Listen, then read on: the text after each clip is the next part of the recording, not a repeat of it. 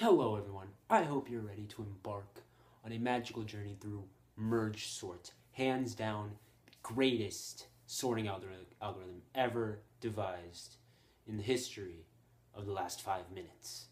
Now, I bet you're wondering, what are we even going to be sorting on? But it's something very cool, very relatable, something I would sort in my everyday life. Well, to answer that question, here you go.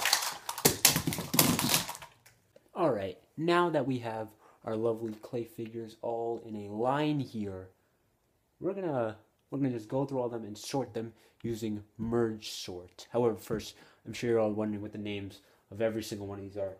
So first, let me show you the first one here. This one is, pretty sure it's Pikachu. Alright, let's move on to the next one. This one is, Pikachu as well, I'm pretty sure. This, yeah, I have no clue what this is. I kind of forgot. I'm not 10 anymore. This one, this one's a little tricky. Give me a second here. Let me just finger through here.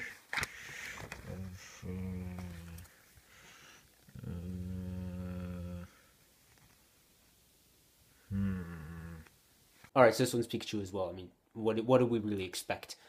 Alright, so without further ado, let's get to the actual MergeSort. So how the MergeSort is going to start is we're just going to take all of these things and continue dividing the list in half over and over and over until there's one element in every list. We're just going to keep making separate lists.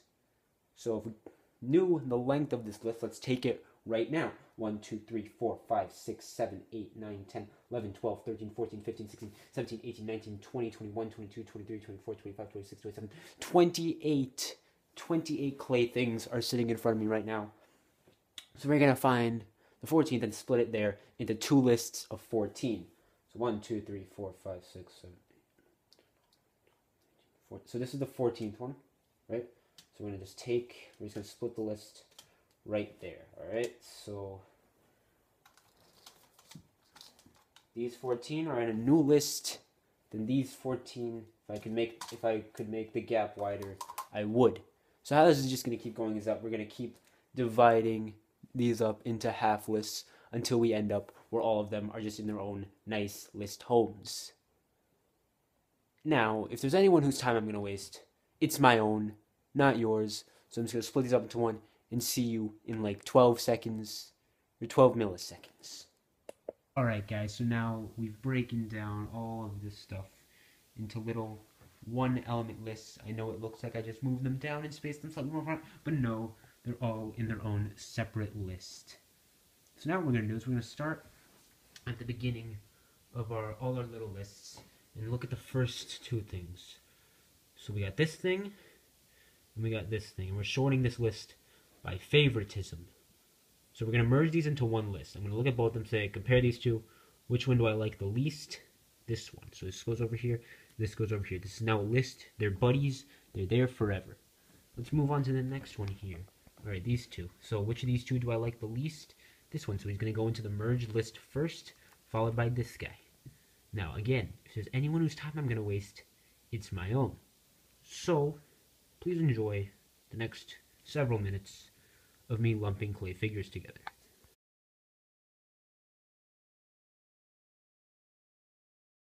Everyone, so now we have all these wonderful lists of exactly two elements that were merged together and sorted.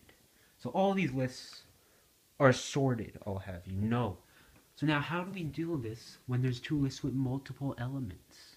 Well, we're going to compare the first elements. So we got this thing and this Pikachu, alright? So of these two, which one do I like the least? It's this one. So this one gets thrown into the list first. Our new merged list that will be of length 4. Next, let's compare these two.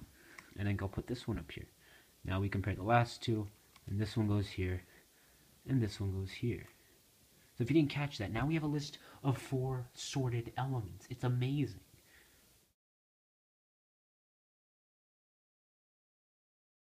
Well, would you looky at that? All of the figures have been sorted into wonderful 4-length lists. And that's truly marvelous. Now let's move on to continuing the merge sort and merging these two adjacent lists into a list of 8. Now it's going to work by the same process. You look at the first element in both lists. Which one do I like the least? This one. So this one's going to move into our new merged list. Look at the first elements again. Which one do I like the least? This one. So it's going to head on up here. These two. Which one do I like the least? This one. So this is going to go all the way over here to our merged list. Now let's look at this and this. Which one do I like the least? This one. Now we have these two lists. Let's look at the first ones. Which one do I like the least? It's this one. That goes into our merged list. These two, which one do I like the least? This one. And then of these two, we already know this is sorted. So let's just throw them into there.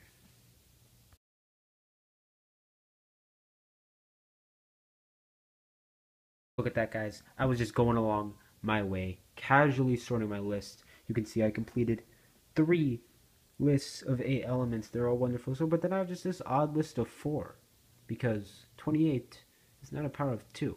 So we have this odd position where I can't merge this list with anything. But that's alright. We'll just get it on the next iteration of our MergeSort. So if I come back over here with these 2 8-element lists, they are very long, but we're going to sort them the old-fashioned way. We're going to compare the first elements and keep doing that until we have a sorted list.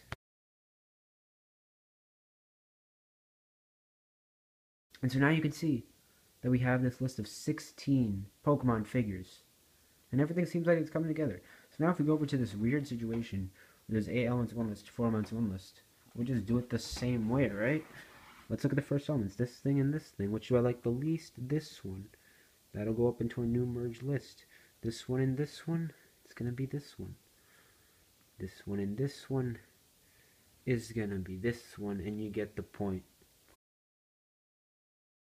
Alright, so now we have one list of 16 and one list of 12, and they're perfectly sorted by favoritism, so it's only going to take one more iteration of MergeSort before this list is completely sorted for all of eternity.